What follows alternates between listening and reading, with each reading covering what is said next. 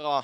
Okay, then guys, let's start. We have 1 hour and 25 minutes. First is the Seeds group with Julia and Anatoly and Natalia and Olesya. So I will give the floor to them. Afterward, it's the berries and the apple concentrates. We're very much looking forward to hear you. Thank you. Thank you. So yes, we are Seeds group and we are proud of that because we believe that and we know that this sector in Ukrainian agriculture is really perspective, and there are things that can be exported in Norway, but there are also difficulties which we are going to talk about. So these are the main total production of Ukrainian flax seeds. As you see, the year before there was a great capacity according to the central statistics. We still have possibilities to increase. The previous year there were 34,000 hectares used for this culture, and production was nearly 9 centners per hectare. As for the sunflowers, this culture was always one of the main cultures in Ukrainian agriculture, so Ukraine focuses much more on that, but it should be mentioned at once that Ukraine really do not have separated statistics for their sunflower kernels, which is interested in for the confectionery, but there is data for the whole production of sunflower seeds in total. As we see, the numbers are quite big as well. Nearly 20 centners from the hectare can be get, and Ukraine uses about 5 million hectares each year. It was difficult to get the statistics for the upcoming year, but the expert differs, the expectation differs, but the main idea that it will not decrease at least. If we speak about exports, we should say that Ukraine does not prioritize on exports of sunflower kernels because the most quantity of sunflower seeds goes for processing of sunflower oil. And Ukraine today is one of the biggest exporters of sunflower oil. We export more than 50% of sunflower oil on the market. And that's why very small quantity goes of seeds goes for export. And if you see in 2014, the quantity was only 100,000 tons. And the drop in 2013 was because of the complicity to collect sunflower seeds, and our farmers started it very late and couldn't sell as much as they did in previous years. And if we see on the second graph the countries, the main directions where we mostly export seeds, I don't know if you heard it, that we do not have separate statistics for confectionery sunflower seeds and oilic sunflower seeds. We have the common data for these two types of seeds.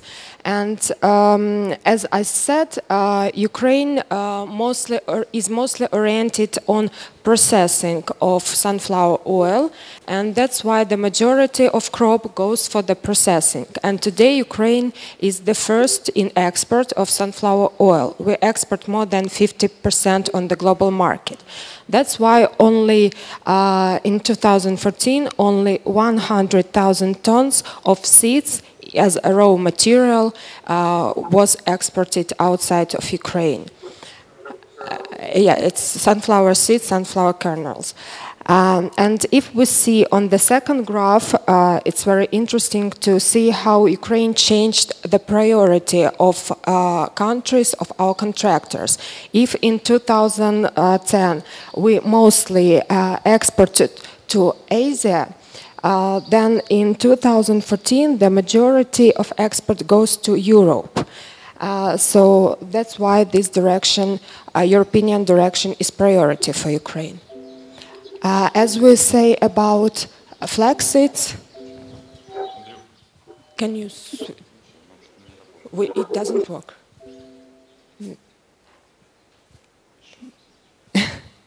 Well, flax seeds, we also see the main priority is Europe, as you see here, and also we do not have very big quantities of exports. It's only 25,000 tons.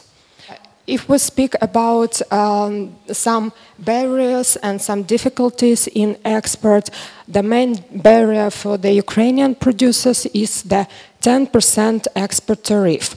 It was introduced to protect and to develop Ukrainian producers of sunflower oil, but in January the draft of the law was introduced to Verkhovna Rada to abolish this export tariff, and it's still discussing, so maybe this year our exporters will have zero export tariff. We hope so, and we already have spoken to our legislative and administrative bodies about this topic.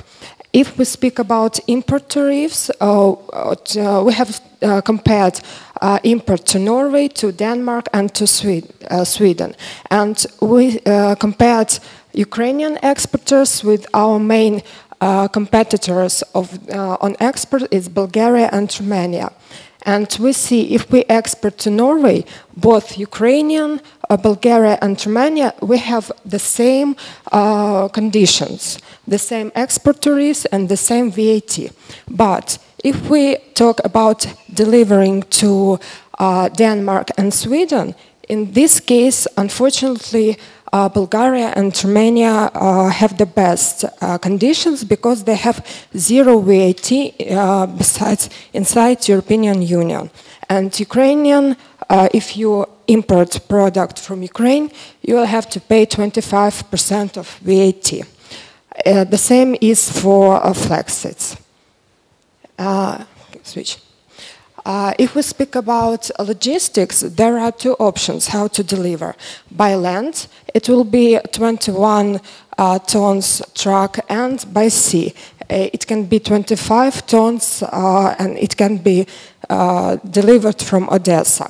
And we calculated the cost per 1 ton, and the delivery by sea is more economical efficient, although it will take from 10 to 17 days compared to delivery by land, which takes 4 to 6 days. The price varies from the direction. If the most expensive is, of course, delivery to Norway, it's around 3,400 euros. And the cheapest is delivery to Denmark. It's around 2,700 euros.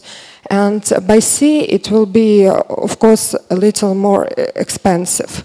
But if you divide it to the total quantity of seeds which is inside, you will have the less cost per 1 ton. Here you can see the contact details of the main sunflower and flax seeds producers and exported. With three companies of this list, we had personal meetings, and I want to tell you more about these companies. Kyiv company. The company works since 1993. They are producers of sunflower and flax seeds, and they are the main exporter of flax. They share more than 40%. They export to European countries and Turkey, India, and other countries. The second one, GNL. They are producers and exporter of groats, flax seeds, and sunflower seeds also. They are ready for cooperation. and I want to draw attention for such company. They specialize in cultivation of confectionery sunflowers, and this year they established their enterprise which will process and peel sunflower kernels with high quality. Capital trade, export Ukraine, and UNCC trade are ready for cooperation, and needed quantity and quality of flax seeds are available now. The next one. Average world prices for flax seeds. The average prices are based on replies from export companies from 7 countries which have from website TradeKit and Alibaba. As you can see, Ukrainian price are very competitive. Sure, a 10% tax makes our price less attractive, but at the same time, it's in the average price. As for the sunflowers prices, we can't compare up to now because there is no basis for compare. Last year, Ukrainian producers received very bad crops, and the size of kernels was very small. And the new price not formed yet, so price will be in September or October only.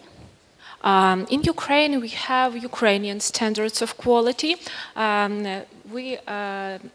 Its name Ukrainian standards of quality DSTU.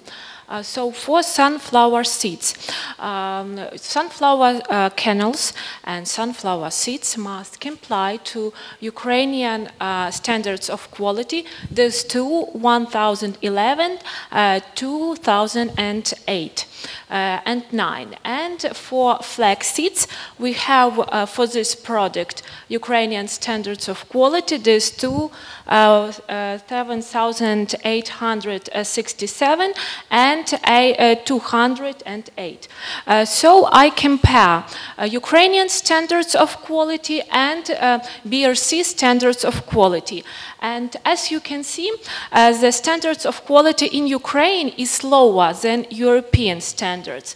About our legislation, in 2014, Ukraine signed the Ukrainian-European Association Agreement.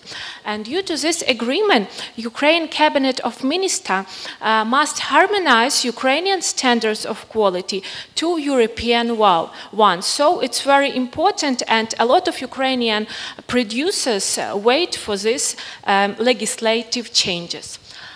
So the next one.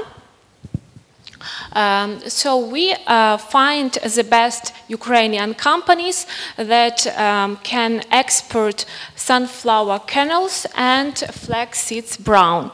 So the two big companies that can do it is Saivo and GNL. So I want I compare Ukrainian firm Saivo standards of quality and Norwegian and so as you can see, the quality of sunflower kernels is very good, and even about, if we can say about aflatoxin and Lidmax, the level is better even than. So it's very good, we see. But what about problems? So we telephone to a lot of Ukrainian companies and to talk about flax seeds brown, a lot of Ukrainian companies, for example, even Saivo and GNL company, is confident that the quality of sunflower kernels and flax seeds is good, especially flax seeds brown. But if we can say about sunflower confectionery, the quality of Ukrainian kernels can be lower than because the quality greatly depends on climatic conditions. So you can know it. Within our business case, we were supposed also to make an assessment of responsible sourcing issues in Ukraine, and yeah, if you look at the international reports, the picture is not that satisfying. Ukraine is constantly criticized, but at the same time, if you divide state sector and private sectors, the situation is quite different. Private companies are more responsible for the human rights and they declare their social responsibility. The reason why you wouldn't find it in Ukrainian producers, for example, on the websites, is because it's quite a new phenomenon in Ukraine, and people just do not call it for social responsibility. But when we talked, for example, to Saivo, they assured us that all their employees have rights according to the Ukrainian law, and there should not be any difficulties. And moreover, there were made important amendments to Ukrainian legislation, and all these Ukrainian European aspirations show that Ukraine is on the right way, and partners in Ukraine, they should just highlight that it's as important as the quality of the product to keep the human rights in order. And one more thing, that is Ukraine operates under the same legislation as Norway. Ukraine has ratified all the conventions is also based on, so there should not be any problems to work with the Ukrainian companies. And the last one, action plan.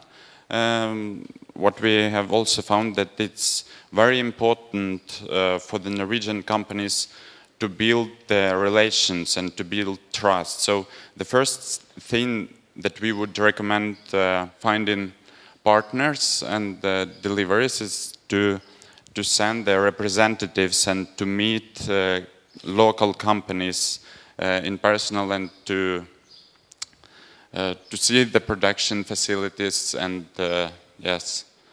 look at the quality of the products and according to the codes of conduct. One more thing should be said, that also you could contact NUCC for the advice and for providing trustful contacts. While we were here, we found that NUCC has really good network in Ukraine, and it should be, there are different things that should be assessed. And for example, when it comes for the sunflower kernels, the previous year was not that good, and the quality of the harvest was not good enough.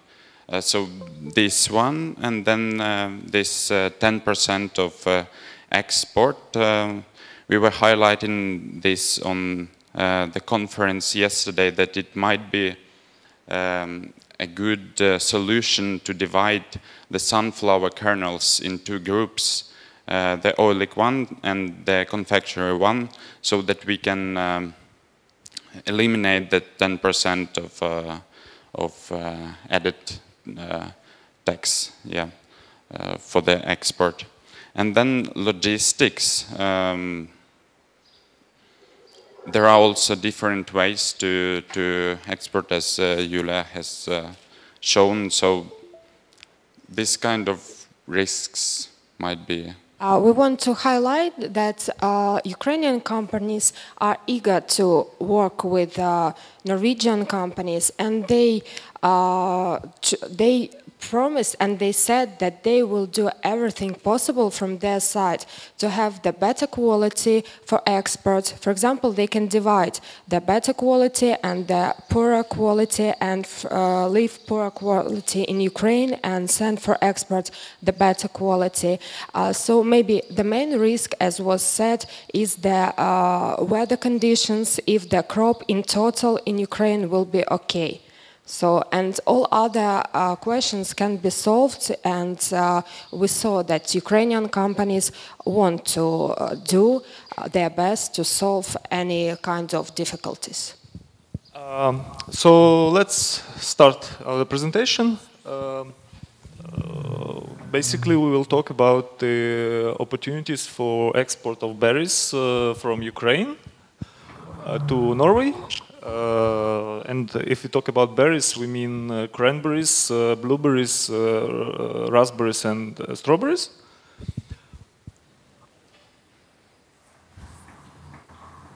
Okay, just seems that it doesn't work.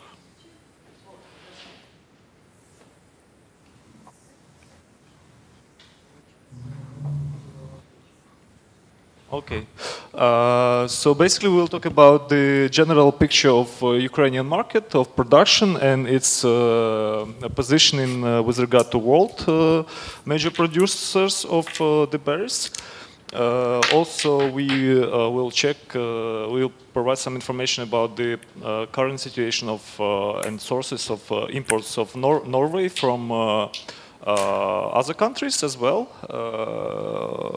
the pricing issue, certifications, about tariffs, logistics, and qualities.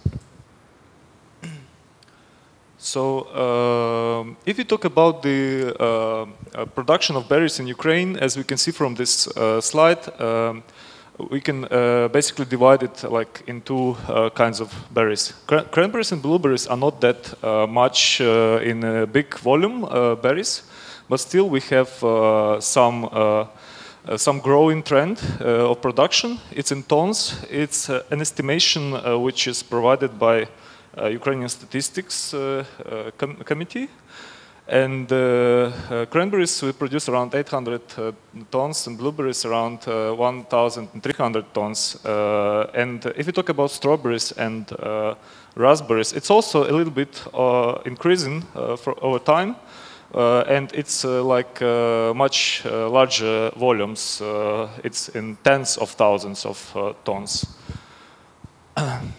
So basically, we have like these small volume berries and large volume berries. If we talk about the cranberries, here we mean unfortunately we couldn't differentiate between the wild and cultural berries because Ukrainian statistics they don't differentiate between them, and actually we couldn't find data anywhere, so we provided an aggregate because there is no differentiation between these berries. Most of the berries, actually, if you talk about cranberries and blueberries, are actually wild berries. So I guess we could assume that these are wild ones. If you talk about the sources where Norway imports cranberries, these are like two sources. Some of them come from Latin America, some come from Europe. I'm not sure about the Latin America, basically, but that's anyway which provided Norway Statistics Committee that there are these sources which come to Norway. If we talk about look at these sources in more detail, we see, and also the prices, like a green range here is basically, let me describe, is a range of prices of different exporters to Norway from statistics. These are CIF prices, and we see that it's quite wide. And we see that also that Ukrainian, for example, ex-works price is quite low. And basically, if you took into account tariffs and logistics, it might be marginally interesting for Norway. If you look at blueberries, basically they come either from Sweden or Poland, and it's like two major markets for Norway. Of course, we do not take into account re-exports here, and we are not sure that 52% of berries which come from Poland to Norway are actually Polish berries. Maybe there are some Ukrainian ones if we look at a few next slides, we will see that Ukraine exports berries a lot to Europe and many countries in Eastern Europe and Western Europe as well. So we should be careful about these approximations. It's like a big picture. We need to deeper in order to be sure that about the origin of these berries. The same about blueberries. We see that actually we have the price data for Ukraine, and as we see it from statistics of Norway, CIF price for Ukraine. Ukraine exported 24 tons of blueberries to Norway already in 2014, and it was priced at a quite high range of 4 euro per kilogram around. And we see that Ukraine is basically in the market as well as with the price, and it could be quite competitive, basically, I guess. Taking into account the ex-work range, which we took from the market, and it's also quite low. So we guess from this point of view, at least from the price and actual deliveries, we might be quite good for the market. If you look at destinations of cranberries and blueberries from this market, we see that where Ukraine exports cranberries and blueberries, actually we export to many countries around Europe, especially Poland is the largest market, so which I already mentioned, like around 5.5 thousand tons we export to Poland. Unfortunately, we could not differentiate statistics between these two because in Ukrainian statistics they have all these combined, cranberries and blueberries. But anyway, and they didn't provide us a reply to our request, which we asked them officially, which they should have replied, but they didn't, unfortunately, to separate these two. So. And as you see, the prices are quite different, and these are FOB prices for Ukraine taken from statistics. If you look at strawberries, I'm not sure whether we should put attention to strawberries and raspberries in the presentation. Matthias, should we stop here or continue further, or we should present them as well? Okay, so basically we have strawberries, which mostly also come from Poland and China. But for strawberries, as we see from these price ranges, they are quite close, Norway and Ukrainian, and Norway is CIF, and Ukraine is ex-works. We see that Ukraine might not be competitive with regard to strawberries, so these are not maybe the best idea to sell them to Norway. These are export destination for strawberries. Basically, we export to Russia. For raspberries, most of them also come from Poland, some from Serbia, and some from Germany. And for raspberries, the range for Norway is quite big, and Serbia, for some reason, sells quite expensive raspberries to Norway. And Ukraine, if you look at Serbia, at least example, and Ukraine might be quite competitive as well. If Serbia can sell something at this high price, maybe Ukraine will also be able to do so. The same with export destinations for Ukraine. A lot of European countries, we export raspberries around Europe, and the price is quite good, FOB also. Okay. And they are interested in European partners. So they just told us, okay, you should just send us your specifications and we'll find an actual berries for this one. They pretty much, we will talk about a partner that we find for you, but I want to mention that they have, most of them have their own laboratory controls. So they don't just use Ukrainian standards for this, and they really want their berries to be the best. I want to mention that we have 3 different types of berries. Mostly I will talk about wild berries like blueberry or cranberry. And we want to talk about a 3rd type because their quality is pretty low. So here you can see this, the same things. You won't see the same stuff for quality control, but you will see only differences. and we don't have a really nice nutrition control, but most of our good companies who are willing to export, they are doing it by themselves. So I want to mention that it all depends on companies. They want to check for quality control that is used in European markets. And our problem is still that Ukrainian government doesn't harmonize European standards to Ukraine. If we're talking about logistics, let me take into the fact that limit of a weight per truck in Norway is 21 ton per truck, same as in European Union. Taking this fact into account, I would say that the optimal way to ship is by truck from Ukraine to Norway directly, using probably some of the ferries. So, as I said, currently at this particular moment we can find a truck who is able to do a shipment from Ukraine to Norway for these prices. And we've done a quite big work on this because we were looking for backloads for those trucks so that they won't be going empty back way from Norway to Ukraine, because it increases costs, and giving them load on the way to Norway and load on the way to Ukraine, we are decreasing the cost of it. So you will see in the report that we counted different ways, and basically this one is the most optimal. It's probably with use of ferries on the way, but it depends on particular situation. Well, this is counting with container shipment. It's not feasible at all, because firstly, some of the lines in Baltic Sea, they don't have their own equipment, so you have to bring container from Ukraine.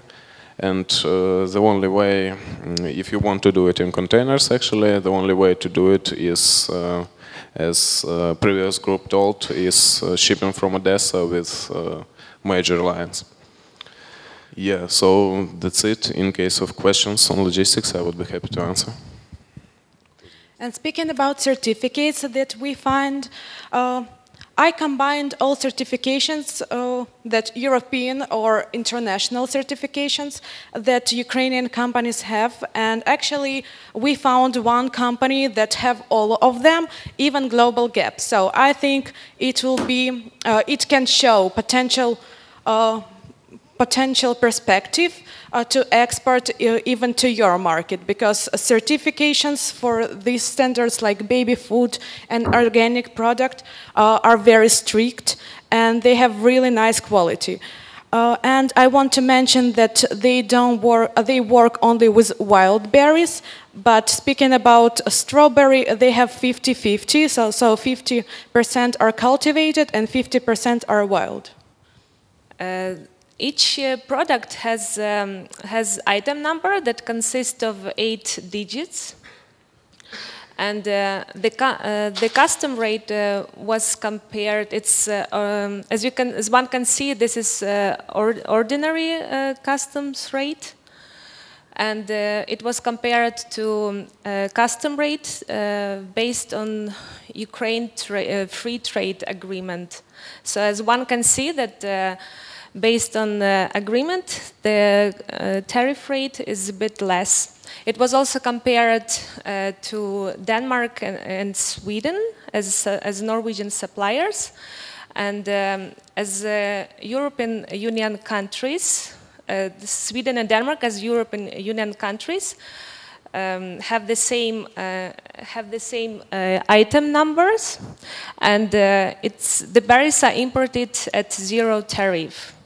Okay, so now we are talking about producers of Ukrainian berries, and here you can see the map where we set like these flags, and the red color is for strawberries, blue one is for blueberries, and the orange one is for raspberries and cranberries ones. As we see from this map, the main part of berries producing enterprises are located mostly in the western part of Ukraine, and some of them are on the north. And analyzing these enterprises, we come up with that 65% of these enterprises are dealing with exports. And basically, these berries are sold to Poland. And finally, we analyzed more than 50 firms producing berries, and we had some conversation with more than call conversations with more of 20 of them, and more than 10 of them we met personally. As far as we know, there are 5 the most influential Ukrainian companies on the berries market, and we were strongly assured that they are like local monopolists and that they set the prices on Ukrainian berries and exporting berries as well. And here the first one is Rivne Holod, and as far as we considered have some business with this company. And the next one is Primet, also one of the hubs, berries hubs.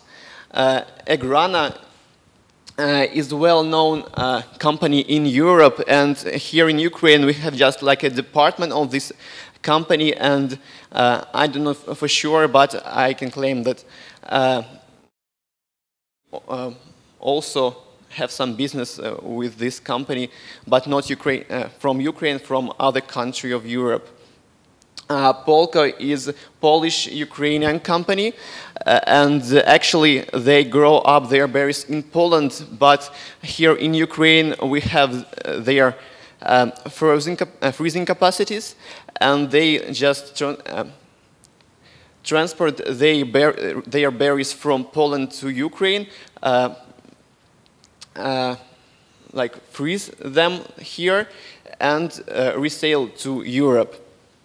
And the last one is Gelfrost, also one of the biggest producers, and they are like the closest one to Europe from these 5 mentioned firms. And yes, and from these 5 biggest companies, we visited this one, Gelfrost, and also we have a fruitful discussion with Rivne Holod, so we know a lot about these companies. And here you can see the prices, but it's like the critical ones, because now we were told that it is producers don't know their conditions of on the market in the nearest future, and they can only set like critical digitals for their prices. And if the situation in Ukraine will be like the worst they can predict, the prices will be like that. But if it will be the same as now, the prices will be lower than this that is mentioned, approximately on 15–10% lower prices. And actually our action plan is to wait for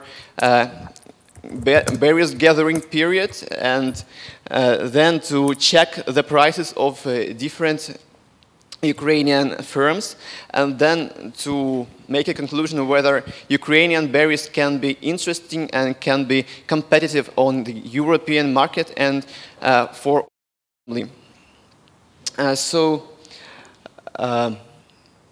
some specifics you can find in our report, and if you can have some questions, we are ready to answer it. Don't hesitate to ask questions. Thanks for your attention. They produce around 1,000 to 2,000 tons of frozen berries, and they also produce dried frozen berries. But they have enough of equipment and enough of wild-grown berries to increase the production in case you need it. We already included this information into our report, so more detailed information will be there. Yeah, and the company seemed very nice and European oriented. Are they exporting to Europe already? Yeah, they do. They work with Nestle, they work with Kraft Foods, Mondelez, already they do.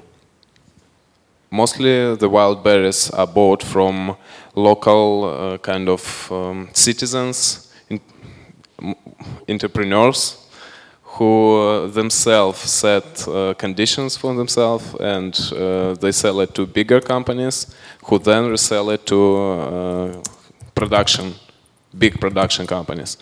Being at Gardfrost, we saw and spoke to personnel, and they are very open. They say that they have totally okay with workers' rights, and in case of an interest, they will be happy to fill out the questionnaire and invite you to the production facilities and show you land as well as production facilities. And we can assure you that most of the points you have there are like were confirmed by Ukrainian firms, and I can tell you that due to your code of conduct and due to Ukrainian business reality, there is no forced, bonded or involuntary labor, at least at this sphere, and workers are free to leave the workplace premises at the end of the day, and workers are not required to lodge deposits or identity papers with the supplier's company, and without distinction, they have right to join or form trade unions or some associations, and there is no physical or mental abuse or harassment, you know, and all this stuff is punished, and we have like strict regulations about this in Ukraine. Good afternoon. We are Apple Concentrate team, and we prepare our report about opportunities to export apple concentrate to Norway. So, main producers of apple concentrate in Ukraine is Yablunevy Dar, TB Fruit. They have 55% of market share. Then we have Dolher Group, which have 18.3% of market share. Agrana, 10.1% of market share, and the other companies. For today, these three companies are ready to export their apple concentrate to Norway. Prices for apple concentrate in European Union. So we research prices from 212 and 214. So if you see, the prices on the apple concentrate are very different, and there are a lot of features why it's different. For example, one of them, this is EU prices, and then I show you the Ukrainian market prices. This is the following price about apple concentrate in the Ukrainian market. And if we compare during these 5 years, from 2010 and till 2015, the prices on the market for apple concentrate is very different. In the 2010 to till 2012, the prices on apple concentrate was very low, and there was a lot of features why this was in our market. First of all, I want to tell about the problems of pricing. It's a ban to exporting Ukrainian apple concentrate to Russia. It's a low price for Chinese apple concentrate, but I need to mention that Ukrainian apple concentrate, according to quality grades, is better than Chinese. So, I want to tell you about possible barriers and incentives for import to Norway, and we compare 3 main issues. The first issue is the tax issues, is a value-added tax for import. When you import to Norway is their apple concentrate, you can pay this tax. Then the season quotas to export our produce and apple concentrate, and to obtain Euro 1 certificate. This certificate is obligatory to our producers when they have export operations, and to have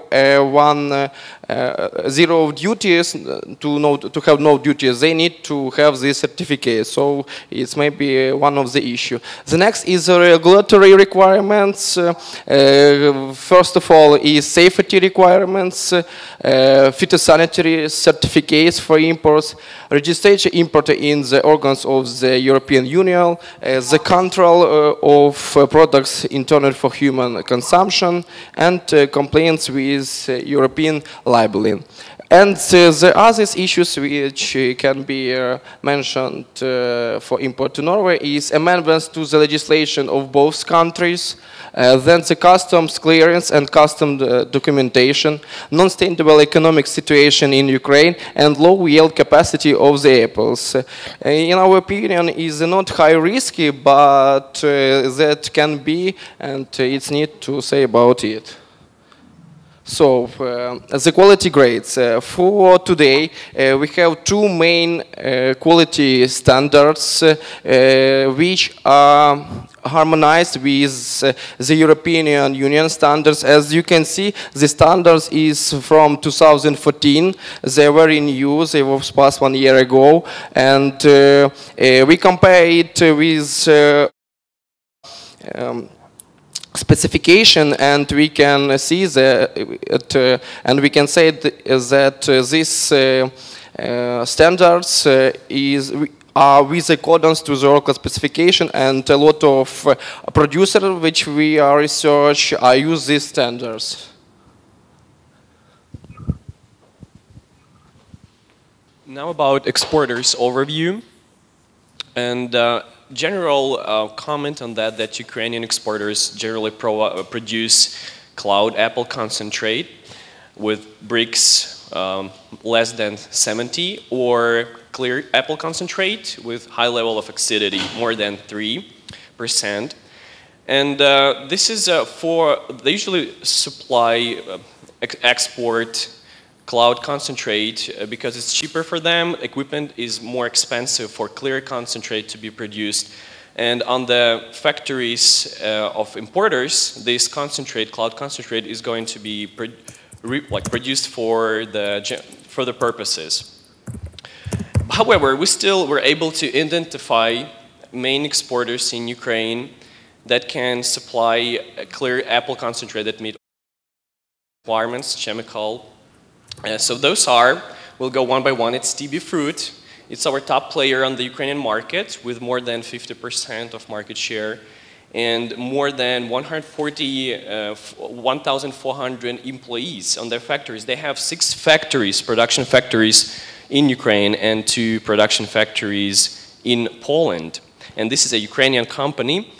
And as a bonus document, we attach into our report and portfolio of this company. and there will be a lot of more information about their production facilities, etc., and general capacities of each factory. So this is our main exporter we would like to recommend, and they have, to our analysis, only pros at this stage, as they can supply big volumes, and that can be also discussed. And the price range for the last year was from 70 to 1,000 euros per ton. They provided specification, and this company overall received Mark V from our group.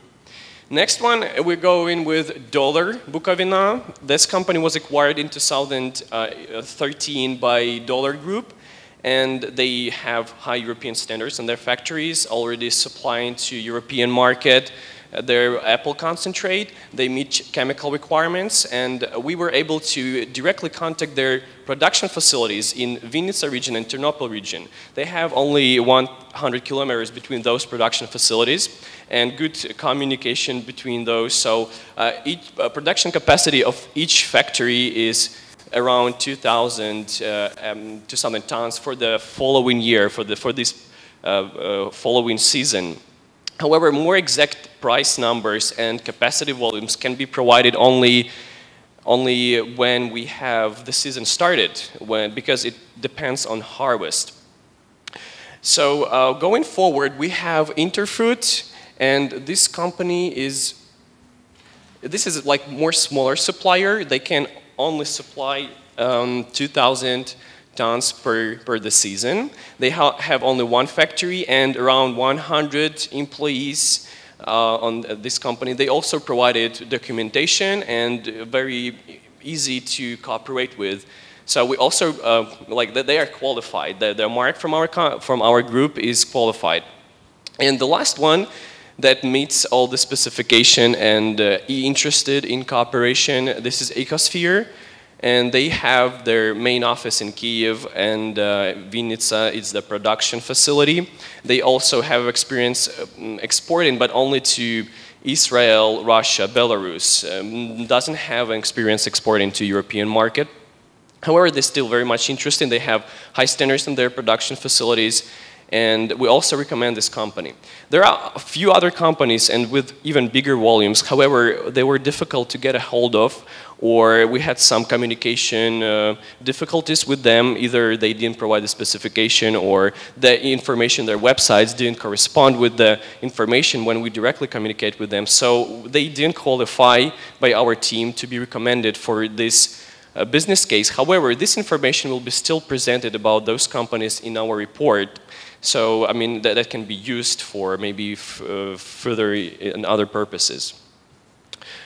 So, we actually made an analysis based on the direct communication with the representatives of those companies. We made this metrics of like analysis of exporters, and we ranked each exporter from 1 to 5, based 5 at the highest, based of our opinion on that. And we compared responsiveness, openness for cooperation, volume, capacities, chemical requirements, and flexibility on export terms. And also those documents they were able to provide. And we come up with these grades. So we can see that most of the companies, they have like 5 rank on these metrics, and they're very, very flexible and eager to cooperate with. And general terms of export based on this analysis is that buyer is responsible for transportation costs. However, that can be flexible and negotiable, so the price of transportation will be included to the price of apple concentrate. They prefer FCA in Incoterms, and just like a general we came across. Apple concentrate is transferred in 22-24 ton tanks, and that will be more discussed more in our transportation section. Production meet Ukrainian standards, which were already mentioned. Apple concentrate that meets the Norwegian buyer, the workless requirements, is produced in late August. So basically we can expect the first shipment around October, late October, early November. And producers can work under 30 days payment terms. Basically, also this can be negotiable, and some of them didn't like that. They wanted to have prepayment. However, still they can be flexible, and contact details of sales managers is provided in the report, and they are expecting a contact. And if there are any difficulties, we can actually be a liaison between the communication to help establish the best communication. And a little more about assessment of responsible sourcing issues. Most of exporters, they don't have their own orchards, and except TB Fruit. This company is like one of top producers, and they have their own raw materials production. So, but the other companies, they have contracts with local farms and orchards for supplement of raw materials, fresh apples. And those apples comes already with a documentation for the quality. And on top of that, each supplier, each exporter of producer of apple concentrate, they do lab tests to ensure this product is of a high quality and can be produced in their facilities.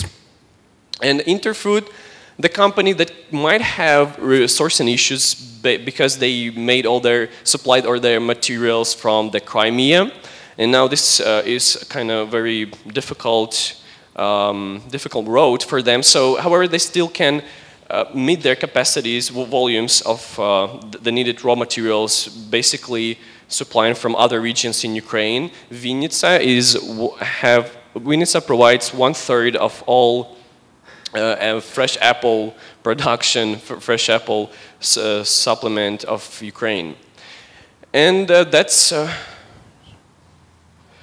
and one company, Ecosphere, they already established procedure of suppliers approval on their. It's done every year, and that was initiated by Pepsi Ukraine, one of their consumers. So based on this information, we can say that all these companies that are recommended by our group, they have high quality standards and meet Oracle Code of Conduct and open for communication and internal audits, and would be happy to start cooperation between Norway supplier. Okay, let me turn to the transportation case, what we suppose are in the focus of any kind of export delivery to European markets. So it appears there are 4 big players in the market of international delivery in Ukraine to European directions, which provide services of liquid, food, bulk, cargo transportation. And these companies are quite big in number of tank trucks, and the minimum of tank fleet is around 100 of trucks, which can do delivery of any food liquids to Europe. All these companies are quite good in terms of certification. We are assured they have all necessary documents to provide high standards of that.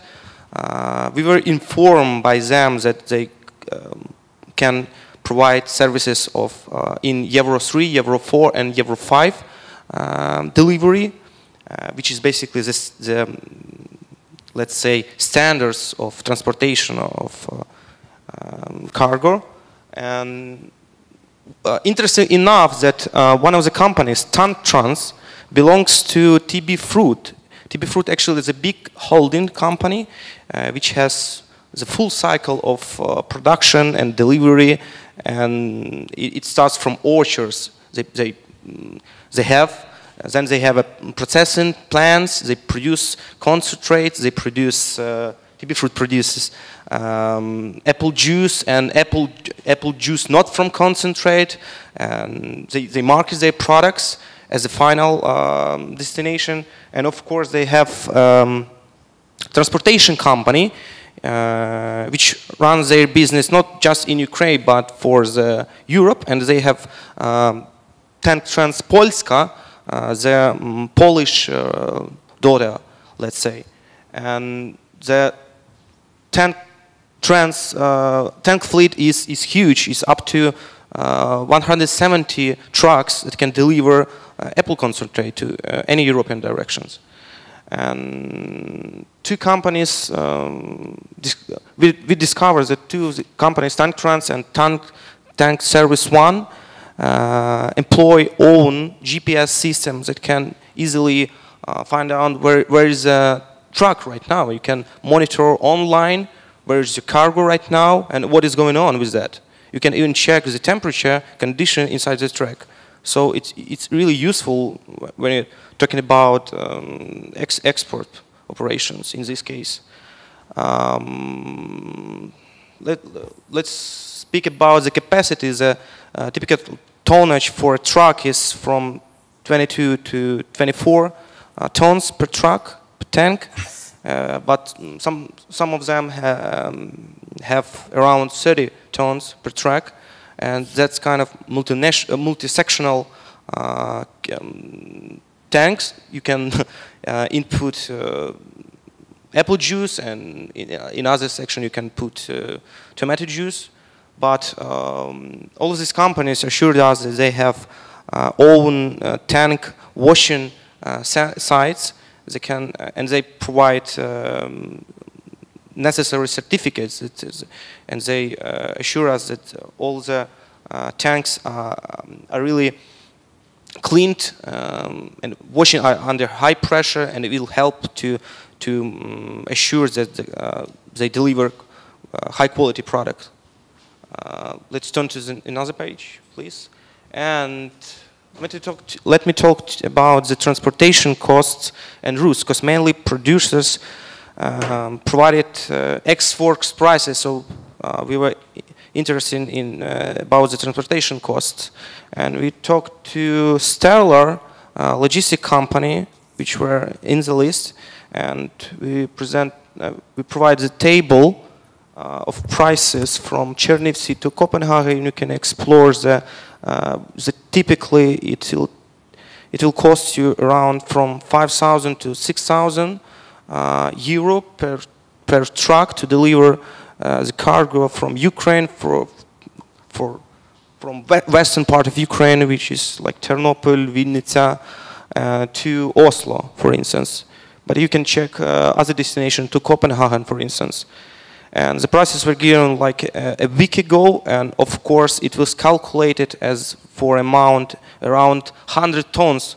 So the more amount you have to deliver, and you agree on higher amounts, the less you pay in terms of tonnage price.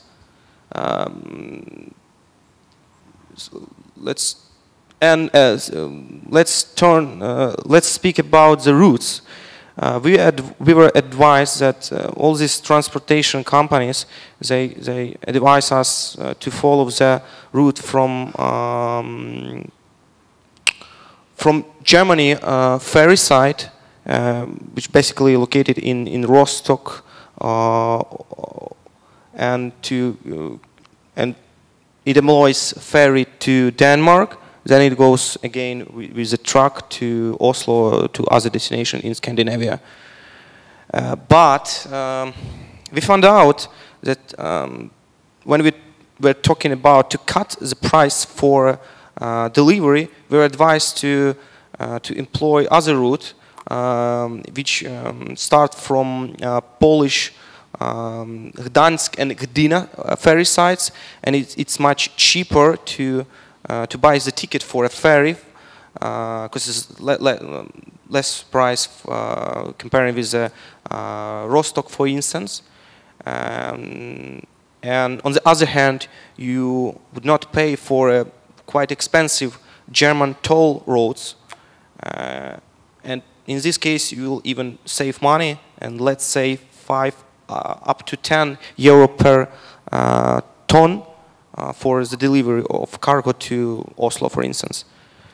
Let's turn to another, and that's action plan we provide for, and we suppose you'll have an in-depth look while reading our report, but I will cover them like bullet point pitfalls in the way of start initiation business between Ukrainian apple concentrate producer and I would say that the biggest issue is to estimate the price for the upcoming season, because none of these guys was ready to provide like exact price tags for a ton for the next season. It all depends on the yield of apples. It all depends on the prices for the raw material base.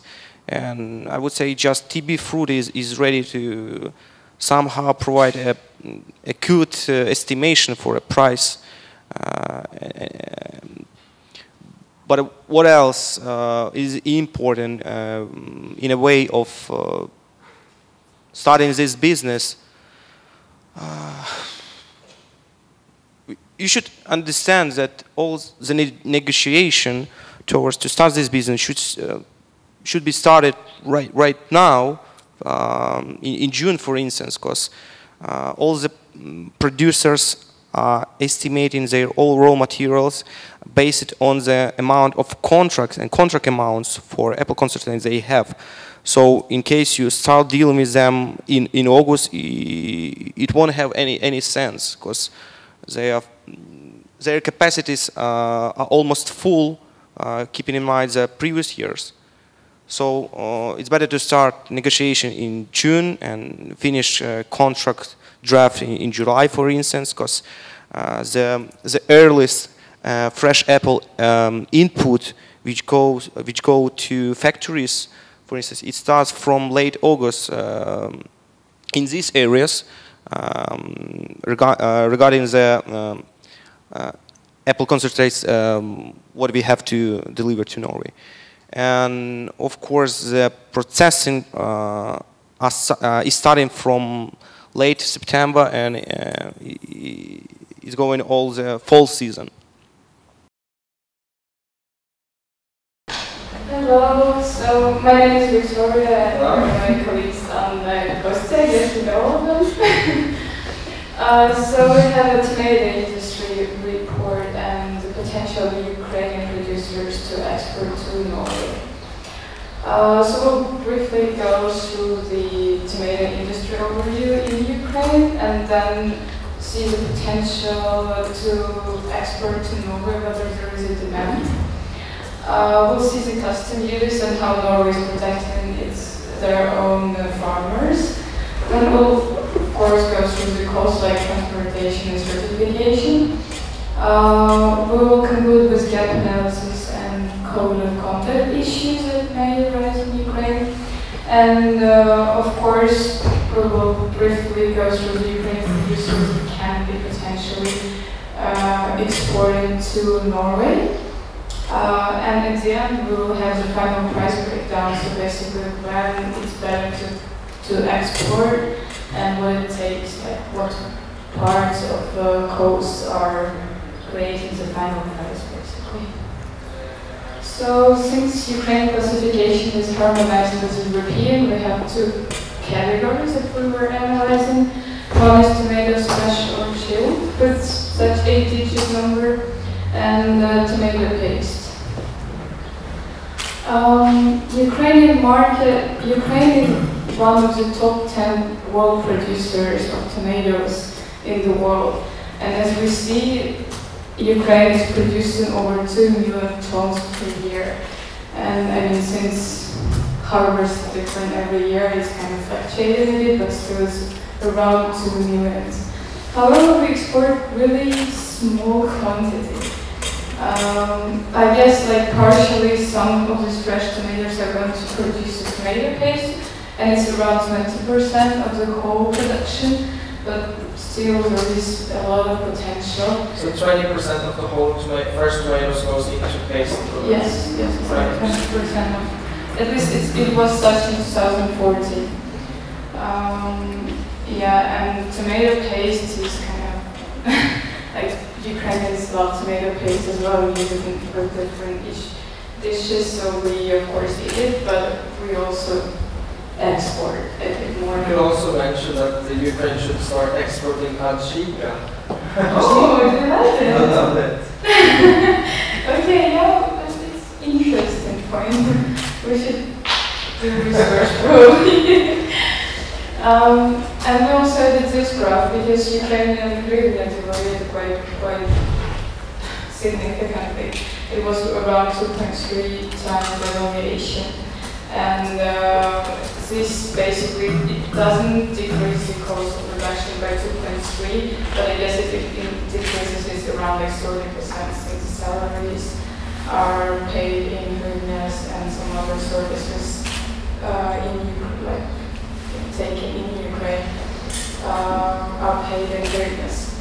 So we have such an assumption that it decreases the final price, and this is when Ukraine has become very competitive. And regarding the Norway-Ukraine FTA, I think we all know already the agreement on agriculture, which entered into force the 1st June 2012. And Norway is importing more than 25,000 tons of fresh tomatoes per year, but of course it is producing their own, so that's why they have also protectionist policy. We see that the import is growing annually, while production is kind of on the same level. Because I don't remember it. How much did Ukraine produce of fresh tomatoes? 2 million. 2 million, and we have 25,000, so it's like... Yeah, it's like 10% basically. So we can satisfy the whole import needs of Norway. And this graph nicely illustrates how Norway is protecting their own farmers. So basically, here are the tariffs. And we see that when the harvest is starting, it's the 10th of May. Norway introduces the import tariff, and well, Ukraine is kind of in the middle. It has better conditions than ordinary, but than any other countries that doesn't have any bilateral agreements with Norway. But it has worse conditions compared to the EU, and it goes through the whole time of protectionism besides the 15 days here. It's basically from 15th October till 30th of October.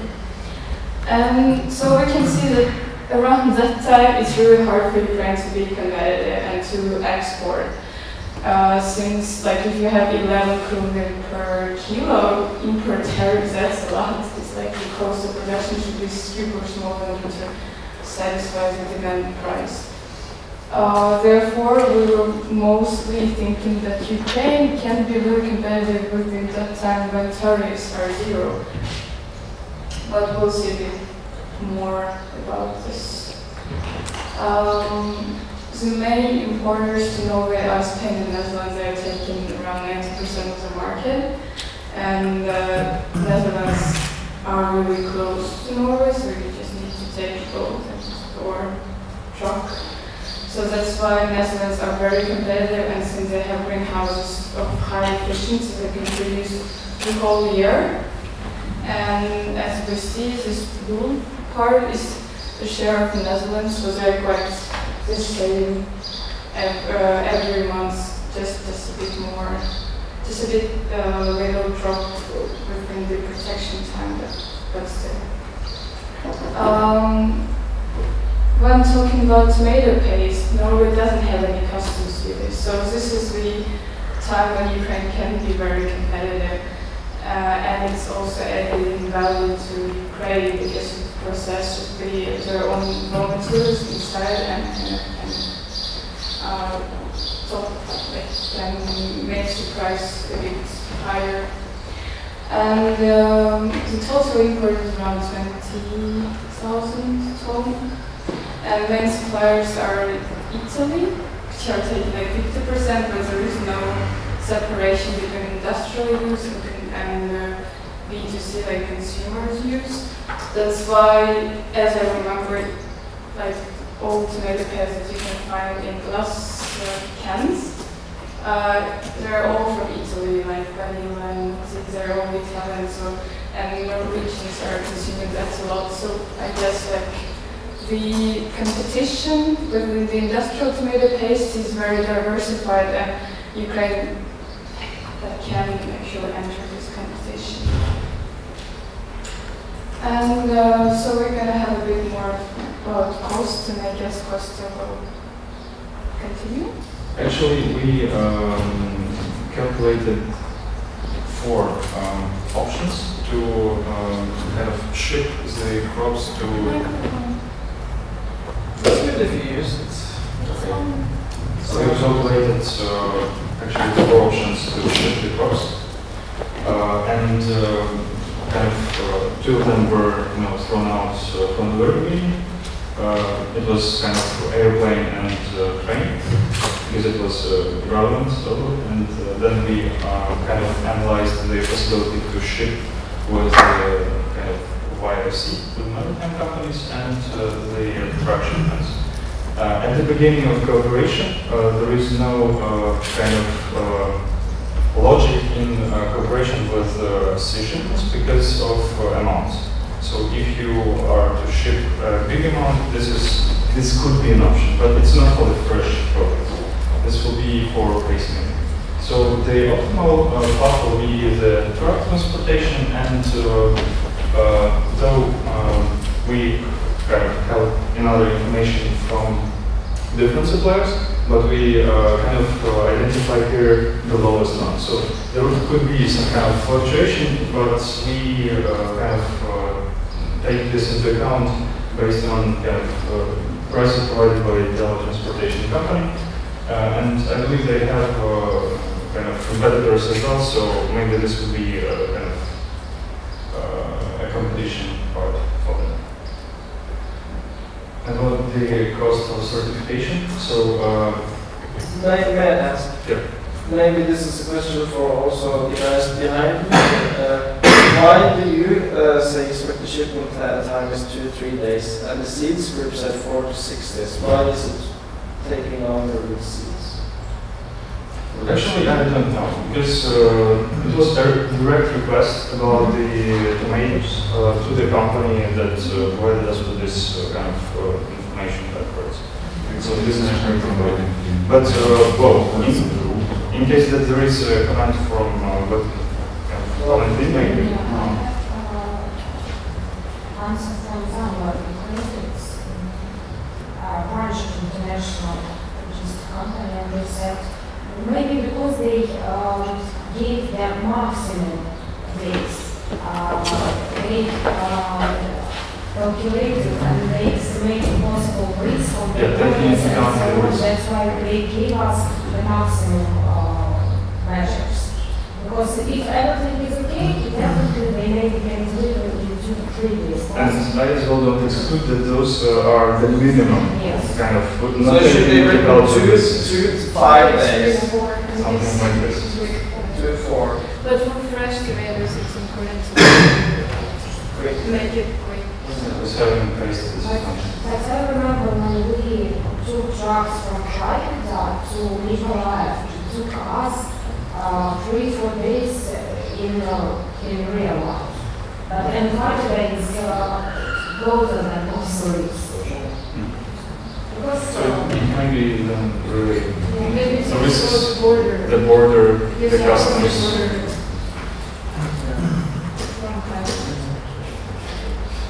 And about the certification, actually, in the course of digging into it, we have found out that our information is not full, and we should be kind of more precise, because there is a collision in these 2 kind of documents. So on the one hand, there is a TS2 document about the tomatoes, kind of which says about tomatoes and byproducts.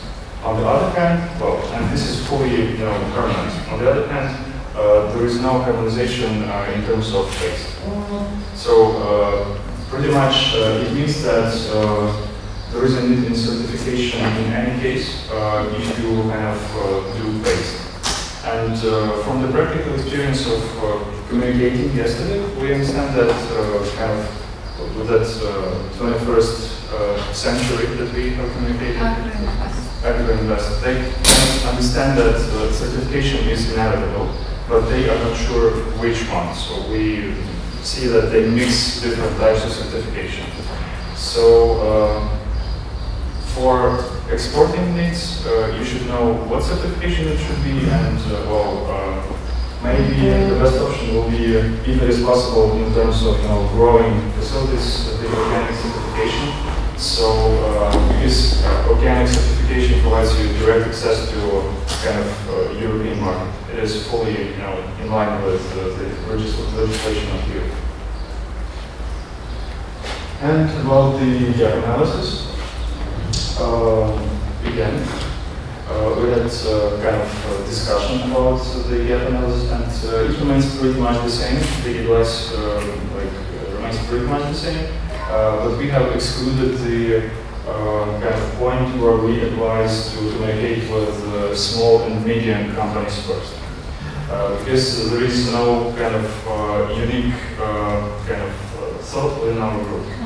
Every has its own experience, so it can be only validated by means of big data, like as Tom Kuka has explained. So only in case of cooperation you will find out the best supplier you could have. But at the same time, we see that both big and ones are eager to try cooperation, and this is the matter of let's see what comes out, let's cooperate with them if they have good quality and good price.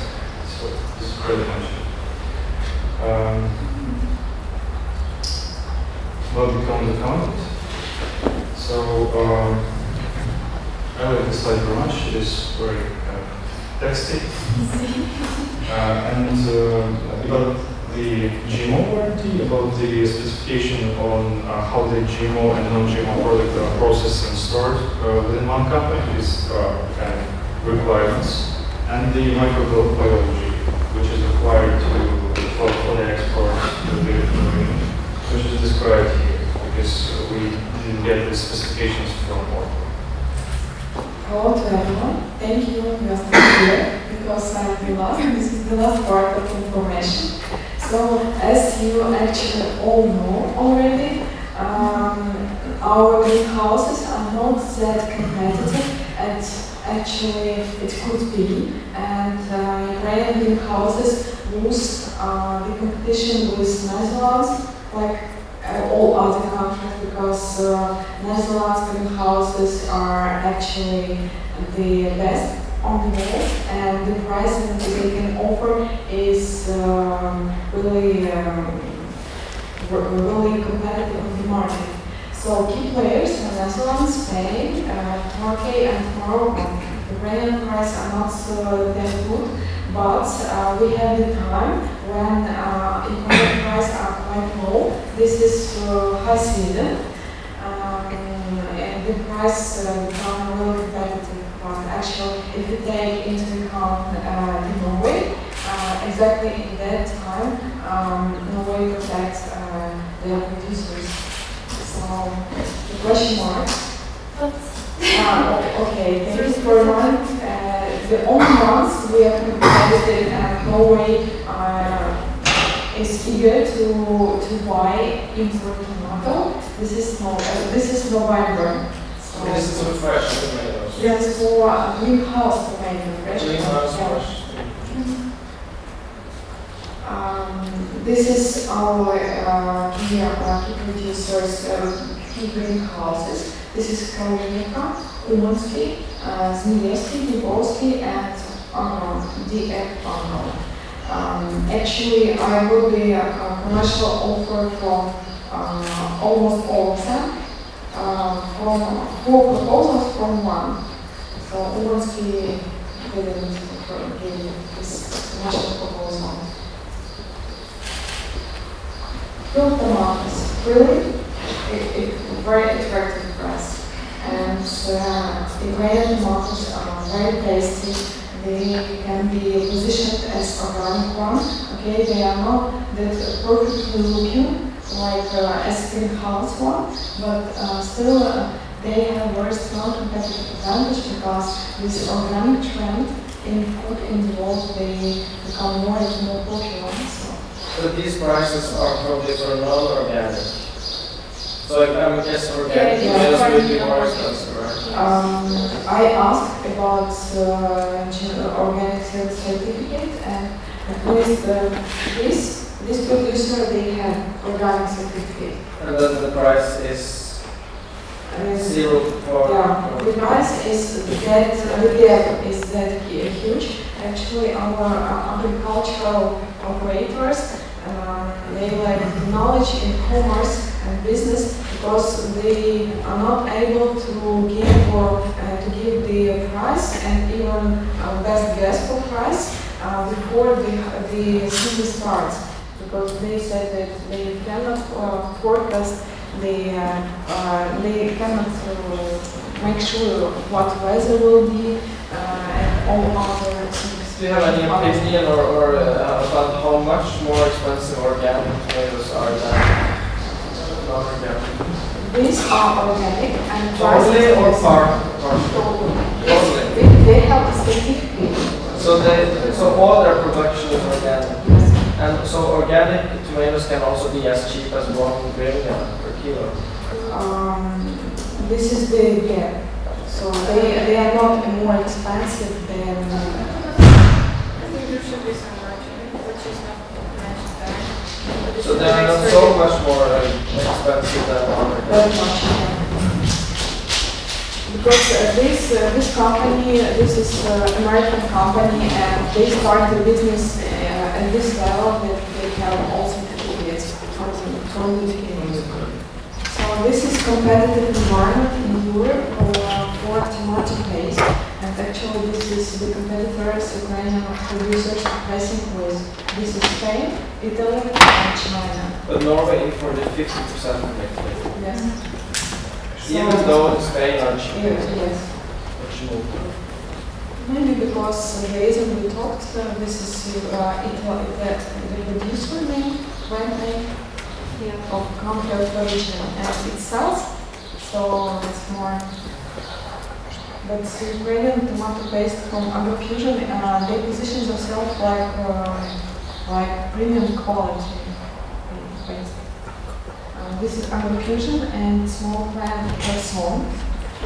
We also met the sales agent yesterday, and he is very corrective and saying that he is open to all adjustments, just to fit all requirements. But his price up now is not very correct. But I mean, there must be more. Isn't there someone between there? Like you have more companies, right? Yes. You suggest, even though they didn't reply you, maybe they are. No, they all replied. I contacted still 6, I think, and so the issue is that they do not sell in production package, because selling for consumers is more added value, more expensive. So that's why they choose to sell to end consumers or use themselves producers with more added value. No, I don't understand. Do you mean, are they selling in big bags or are they selling in small? They do not sell in big bags because they can sell in small bags with higher margin. So what is the biggest they sell? Is it like 5 kilos? 5 kilos. Yes. But the normal is 250 kilos. Yeah, this is production packaging. 250 kilos production packaging. But it's one bag in 250 kilos, or is it like many small like this? One bag. For production package. And then we just need to process it and package it smaller. Yes. Is it the same with AgroFusion? They don't have smaller, like ready pack? I don't know whether they have small one, but I know that they have big one, as well as Kherson. Because this was my question. And Sandor, Chumak, and Odessa, 2 plants, they said that they do not pack in, they do not sell in this package. So this means basically that they are most suitable for big processing Norwegian companies at Orcha, not for the end market, for supermarket imports. Yes.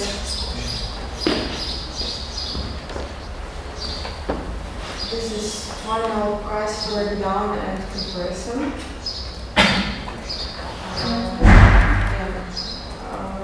And from this we can see that actually we see three potential ideas for trading between Ukraine and Norway.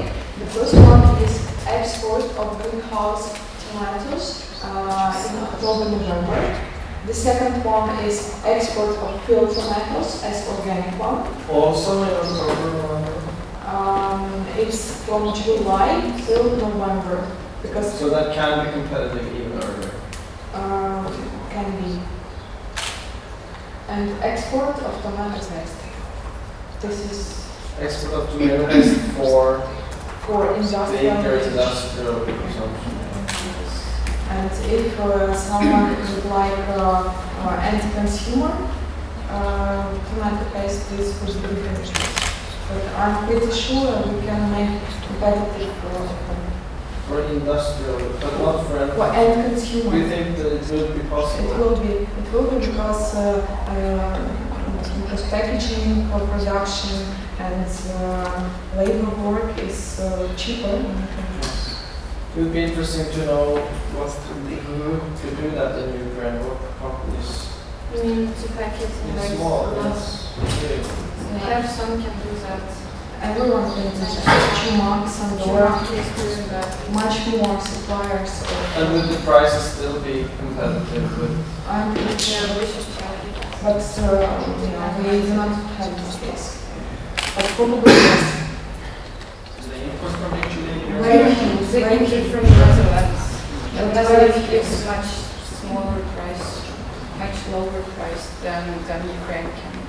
Because when it comes to the fresh tomatoes, are these field organic ones and the greenhouse tomatoes, are they the same type of tomatoes as the Norwegians want, or is it a different Ukrainian sort? There are different sorts, and there are a lot of tasty sorts, tasty vegetables, great one, not only the one you put. So there can also be these smaller, nice. We don't produce cherry tomatoes. Cherry tomatoes or something? Just the big ones. Field tomatoes, usually they are not cherry, because cherry, this is about greenhouse. But I mean, the tomatoes in the fields, in the greenhouses, are they what the Norwegian consumers buy? Is it the same as we import from Spain, or is it a different sort? Actually, I think we have the sort you buy, because we have a lot of sorts. So it's not these big you find private ones, because that is not for export. That is not suitable for the Norwegian market. But these kinds of normal tomatoes. I know from all producers at least about 5 sorts they have. It can be this one, it can be this one. We call this slip. Okay. So there are tomatoes that could be exported. Yes. Exported and packed. But I think the problem with field tomatoes is that usually Europe wants like particular shape, size, and color, and those spots low nothing. And field tomatoes, they're very normal. Even those, yes. So the greenhouse tomatoes are more. So greenhouse, at least from my experience. And are they packed in like a bag like that, or like a? Packed in any way. In paper box. In paper box. In any way, there are 3 options for export. Can we consider it and choose? So that's the smallest one, that paper box. Or the wooden box. There are 3 options. I have the information I can share. Maybe we include that in the word. Okay, very good. Thank you very much. Anything else? I've been asking throughout the presentation, so I don't have more questions right now. Do you mean on the competitive products? No. Is there more to add? No. This is all. Just thank you. Thank you to all of you for listening, for preparation, for inspiration in other business cases.